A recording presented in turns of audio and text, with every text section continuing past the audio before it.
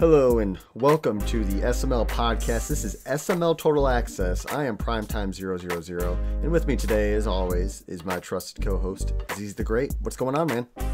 What's going on, Prime? What's happening? SML Total Access back in the building. You know, the best place to listen to the great news that is going on in the SML. We got some great stuff for you guys today, and Prime's going to get it kicked off. Yeah, man, I'm fired up. This podcast is titled in regards to the Member of the Week. We're going to talk about that a little bit later in the podcast. But I do want to talk about what's going on in the SML right now in terms of playoffs, because we're in Week 14. And playoffs.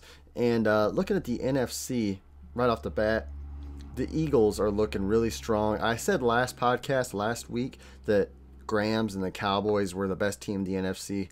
I'm a man of my word. I'm a straight shooter. I was wrong. The Cowboys are not the best team, and I think the Eagles are. What are you thinking about that in the NFC? I remember in that podcast we talked about that, and I also remember some guy said that I would not count out the Eagles in all of this. And I like, and as much as I like Grams and I like some of the other teams in the NFC, it's two guys in this league, man, that I just don't count out. It's a couple guys that I don't count out as far as season-wise, but as far as making the playoffs and getting in there, there's two guys I don't count out, and that is the Philadelphia Eagles and the Indianapolis Colts. Yeah. So you agree then that Gov, last year was a down year for him. This year he seems more dialed in and maybe something to prove a little bit. Yeah. Man, anytime you get Gov riled up, especially with our podcast, he might say he might not listen as much, but he does. He listens. Mm-hmm. And he also watches chat, and he knows what's going on in the SML. And as long as he's losing and people are talking about him, Gov will come out and he will prove a point. And as we all know, you cannot win 4 championships in this league without being a certain top-tier player.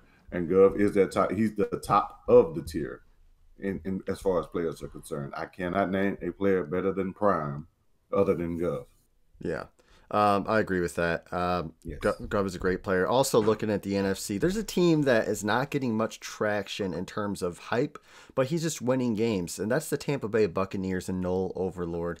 9-2-1. His quality wins are over the Chicago Bears. He also beat the Colts and the Vikings, but he hasn't had a whole lot of more quality wins other than those games. He lost to Mike FML, and he tied Pauly. That's something to take into consideration. He lost a sim game as well. So is Noel Overlord legit? Are we disrespecting this man by not talking about him? I'm gonna I mean, this might be swinging a little bit off kilter here, but Noel Overlord and the Jacksonville Jaguars. I think those are two of the most underrated players in this league. I know Jacksonville is in the AFC, but my point is that I played both of these guys a few times now already. I played Noel Overlord more than once. Mm-hmm. I mean, more than a few times because he's in my division. And what I've noticed about both of these players is they have that it factor when it comes to passing the ball. They don't get rattled. Neither one of these guys, they both are very similar players to the point to where they don't get rattled. If you look at the Jaguars' numbers, I think he's leading in passing, and one of his guys is leading in receiving or whatever. But it's not just because he's force feeding anybody. Because I play him, and I'll have everybody covered. I got this guy, even got the second guy covered. He doesn't panic. He stands out. He gets in the open spots in the pocket to where he has coverage. And he eventually makes the right throw. And Noel does very much similar things with his offense. So there you go. And then finally, the last team I want to talk about in the NFC is the Washington Redskins. This is a team that switched from the primer. Pauly calls him the primer GOAT. His name is Sunday. He is 8-5, just looking out on the NFC, but he's beat some quality teams already. Is this a team that, if they make the playoffs, could make a run at this whole thing? Yes, yes, and yes. Sunday was a primer GOAT. Well, if we're being at all honest, I mean, the Pittsburgh Steelers guy that left, he was the guy that had won everything in the primer before he eventually left. But after he left, and he had played Sunday in the Super Bowl the year before that, and Sunday has been, I mean, as far as I can tell, and I played him a couple times, one of the best players that ever came out of the primer. Mm-hmm. That's why I put his game and Conk's game as the primer, the best of the primer showdown. Mm-hmm. Because that would have been a great game to see. These are two guys that came out of primer that are doing excellent. But Sunday's he's a great player, man, and with the Washington Redskins, and I'm sure Gamepad didn't totally screw that team up. So he already has kind of like a built-in squad. So guys, look out for this guy. If he makes the playoffs, watch him. He could very well move very deep into the playoffs and or even win one. Yep. And now moving on to the AFC real quick, we got just a few teams we want to touch on here. Yes. Jaguars playing well, but really I'm looking at the Patriots 8-4, the Browns 9-4, and the Colts are 6-6. The Colts have moved from the 12th seed all the way up to the 7th seed, 2 games out of the playoffs. Are one of those teams going to slip up, and are the Colts going to make this thing 2 games back? Yeah, the way I see it is, and from what I've seen from Jacksonville this year, I'm going to exclude him from this conversation. I think he's going to definitely be there, but the question is going to be is who's going to let Prime in? Will it be the New England Patriots or will it be the Cleveland Browns? I saw in chat the other day, QB was talking about that Cleveland and Woods and himself are the gatekeepers for keeping you out of the playoffs. And if I'm being honest, and like I said before, 2 greatest players in this league, I don't know if you guys are going to be able to keep him out. If Prime wins out, he's going to probably be in. And that means Woods can't really lose another game. The Patriots QB, he probably can't lose another game, maybe 1 or 2. And if they do that, they're in trouble. Yeah, I like the analogy that he used in terms of the gatekeeper, because if your gate opens up, you're letting out a freaking beast. You're letting out a sleeping giant, and you know it. So I like that, because I'm rattling that cage. I'm rattling that cage right now, and I think the SML, the AFC, will be like, what just happened? And oh no, because how did we let that happen? Yes, and if you do this and you do get into the playoffs and happen to win the Super Bowl again, you think this will be one of your greatest accomplishments? I think it will be, because I was like dead to rights, and beyond that, I would have had to have won 7 in a row to make the playoffs, and we would have had to got some luck with some guys losing, and then you got to think you have to win 3 playoff games just to get to the Super Bowl. So yes, that'd be in theory winning 11 straight games. Wow. So hey, let's see it. If anybody can do it, the GOAT can do it. But one loss and it's over with. Yep. So that's what I like, though. The pressure. Pressure out of rocks makes diamonds or something. I don't know how the saying goes, yes, but well, it's coal, technically carbon. So yeah, that's too smart for us. That's for nerdgasm. That's not for our that's for nerdgasm. So switching you got gears. A smart guy on this show too. Yes, many smart men here. So who should be on the cover of Madden 21? Obviously, we're kind of in the off season now for football drafts coming up. Is there anybody who you want to see on the cover for Madden 21, or do you care? Yes, I think it's an obvious choice with Pat Mahomes and Lamar Jackson. But I mean, I think we all know that it's going to be Lamar. I mean, we had Pat this year, and then again, they might just do the alternate cover thing like they did before, and have one with all the new QBs. Have Lamar, have Mahomes, have Watson, and just kind of switch it up with some of the new guys. I just think Lamar is just too Madden cover-ish, just the type of season he had where it's electrifying. That's the type of guy they're looking for to put on the cover. Yes. And it seems like with the superstar abilities, his play style kind of fits the bill there. He's the definition of an X factor. So, yeah, exactly. So, Madden 21, we're talking PS5 a little bit. I seen something interesting. The controllers are saying there's a patent filed by Sony where the controllers can charge wirelessly, and if you set them on top of your PS5, they would charge. We got some exciting things kind of coming out for the PS5, including the controllers being able to sense your heart rate and maybe sweat even is being thrown around. Now, I'd be curious to see how Meats' heart rate goes in the playoffs and stuff like that. So that'd be kind of Have cool. heart rate monitors up. That'd be Yeah, awesome. yeah. So just I want to throw out the hype there for the PS5. Also, guys, start Yes. saving up as much as you can. 40, $50 a month will get you it on launch, is what we're estimating. So, Yeah, the PS5, man, it's gonna be awesome. I don't think they should be putting out a patent for that thing. I mean, doesn't I mean, because my phone right now, I have one of those pads. Just throw it on yeah. top of it, and it starts charging. hmm So You that's know how still it is, the though. They patent phone. it, and then the next iteration, whatever it is. So, Yeah, somebody else takes it and want to try to make it a patent, yeah. whatever. That technology's already been out here. So has the heartbeat monitor. Our phone's been doing this forever. Yeah. So, we'll see how it goes. It's exciting times for sure. Are you considering getting the Xbox, the new Xbox, or are you? Yes, I'm definitely gonna get the newer Xbox when it comes out. I'm gonna get the newer Xbox, and I'm gonna get the new PlayStation. And for all you guys that are worried about, am I gonna have a PlayStation in time? Am I gonna? Okay, we got to realize that Madden's gonna come out October to December. So, with that being said, that's about the same time the system's going to come out. So, the system will release, I'm sure it's going to release with a Madden version.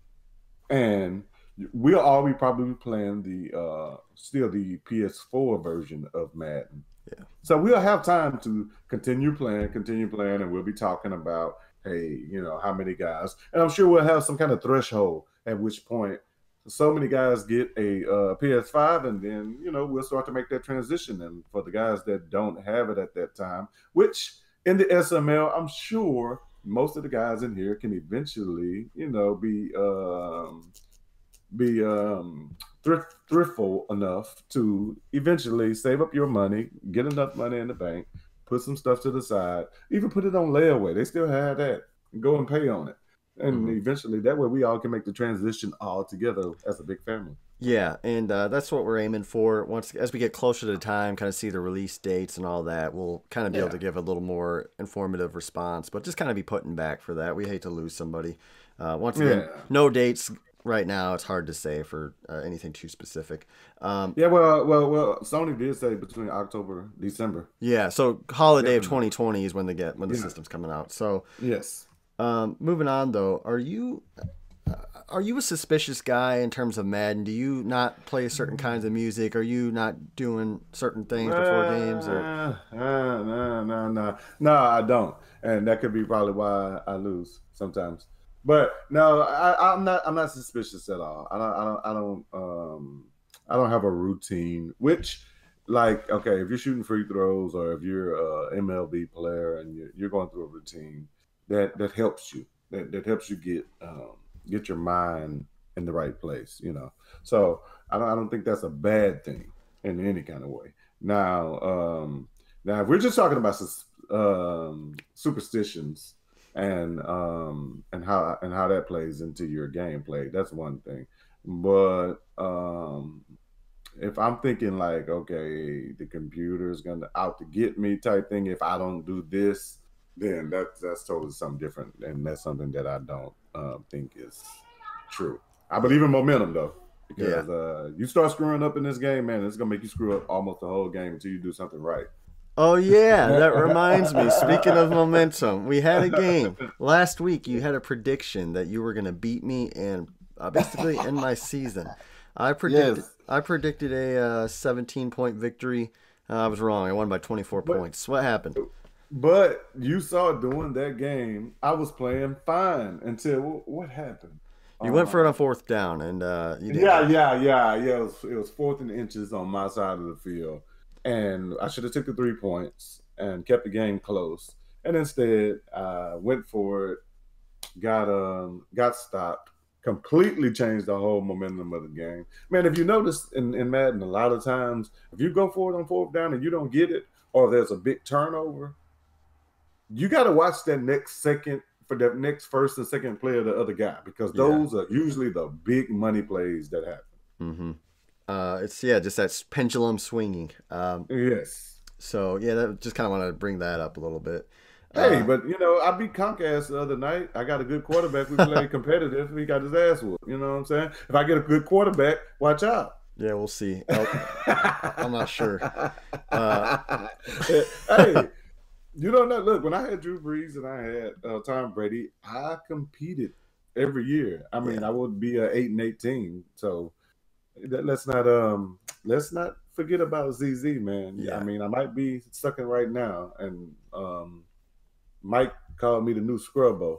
That kind of pissed me off. So Wow, the disrespect is real. We actually did. We played season 1 when you had Drew Brees. It was a closer game. I won. I think I scored right at the end, but it was 25-13. So you were a little more competitive with a better quarterback. Yes. So that's just something to throw out there. Obviously, players do make a difference. Final topic. Oh, go on. Do you have something to say? No. I'm just saying, and I've just been practicing a little bit more, and I've been doing some things a lot more, check down, getting rid of the ball a lot quicker. Because my biggest problem is sacks, man. I screw up big time as far as sacks are concerned. So there you go. So I'm trying to fix that. On the comeback. Moving on. It. Final topic here is starting next podcast. So 7 days from today, we're going to unveil our weekly member of the week. So a member of the week is a guy who we want to give a shout out to. How are they playing in Madden? Do they have to win all their games at a particular week? Meaning the Sunday, Tuesday, Thursday, and then that podcast. We'll take that into consideration. Yes. But also, like, what are you doing in chat? What are you doing for the league? How's your attitude been? We just kind of want to give them a highlight. And I might throw out a bonus reward. Maybe we'll throw out $5 million in funds to help out your cap situation. Something a little small. Member of the week. Yes. We'll do it every 7 days. What do you think about that? And that's an excellent idea. It's great to encourage guys to get involved in the league because that's what keeps our league going. And and it doesn't have to necessarily, like Prime said, it doesn't have to necessarily be the wins. I mean, we're going to take that into account, but just chat attitude and that, like I've always said, like Woods for the Browns, he's one of our greatest, I think, members. Yes, because I've never seen Woods get involved in any kind of real altercations. He always has something to, good to say. He plays his games. He compliments. I don't think I've ever seen a complaint from Woods, in my DM about somebody else, other than maybe somebody who's being a dick in chat, or something like that. But other than that, man, like, we have some really, really, really good guys in this, and there are other guys like this. It's just not Woods, and I was just highlighting that one guy, and I think those guys need to be recognized and deserve some kind of accolade. Yeah, exactly. Like you said, there's something to be said about somebody who gets in, plays his games, hops in chat, and maybe has an upset win, or maybe just kind of does his thing, and he's just maybe hops on a podcast for somebody else, or writes an article that week, and he just kind of you want to reward somebody for their extra efforts in the league without it being like a too big of a reward at the same time. So that gives some unfair advantage. We're not going to do anything like that. So that's just something, once again, now I wanted to make it fair. So starting Sunday, today until next podcast, this is your chance to be the first winner, and we're going to do it on a weekly basis, and it's going to be the SML Member of the Week. And they won't even know that they won until the podcast when we announce their name. So so it'll be awesome. Some exciting times, I think, ahead for the SML, and another reason to tune in to SML Total Access to see if, hey, maybe you didn't even know it, but we're watching you and you did a good job. So anyway. Yes. Just look at it. Woods is what, 9-4 right now? Yes. Man, if that was me and I had came back from where Woods was a few weeks ago, dude, I'd be dancing and in chat talking crap and all that. But Woods is being humble. He's keeping his head down until he makes the playoffs. Yeah, which is a smart thing to do. Woods, seriously though, you need to trip up, lose a few games for me. Playoffs are better with me in it. We know it. So hey, him my QB. Who does QB play this week? He plays Field General, then he plays Grams, and then Gov. Field is coming off a loss from me, so. Oof. So maybe Field will play angry. Field can he'll lose to the lowest of lows, and then no disrespect, and then he'll beat the then he'll beat the then he'll beat the highest of highs. You notice that? Like he's very inconsistent. So you never know what you're gonna get with him. So fine. Right. That was our podcast, guys. That is SML Total Access. We're around 20 minutes here. I'll let you sign us off. No, man. Just FYI, I am no longer Primer commissioner. I think my boy Mike is going to be the commissioner. Of course, Prime's going to still be there, but Mike's pretty much running the show. If you guys want to get into Primer, holler at Mike. That is the place to get into the SML. I have taken a leave of absence and am only SML now because this is my home. I'm a one league guy. This is where I want to play. This is where I want to be. So it's good to be home, fellas. Look out for me in chat. I mean, I'm going back to the old ZZ stuff. So let's get ready, man. And let's have a great time. Yes, let's get fired up. Once again, that was ZZ the Great. I'm Primetime000. This is SML Total Access, guys. You have a great day, and thanks for listening.